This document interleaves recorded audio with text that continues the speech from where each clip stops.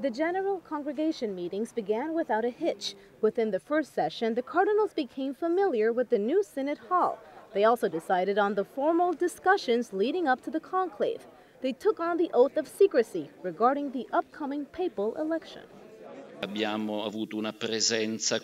This morning we had 142 cardinals out of a total of 207.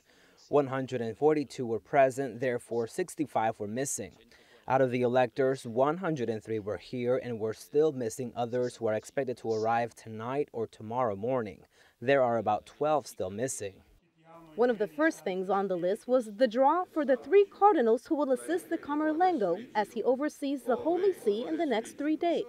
This task will fall upon Cardinals Re, Sepe, and Rode. They also agreed to draft a message for Benedict XVI. During the last part of the session, several of the cardinals spoke out to help set the schedule for the next few days.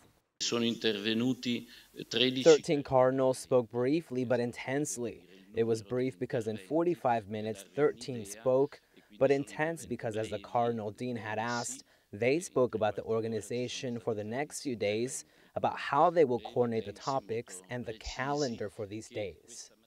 Still, no date was chosen to start the conclave. The cardinals met once again in the evening for the first 2 meditations, which are required by apostolic law. The meditation was led by the preacher of the pontifical household, Father Cantalamessa.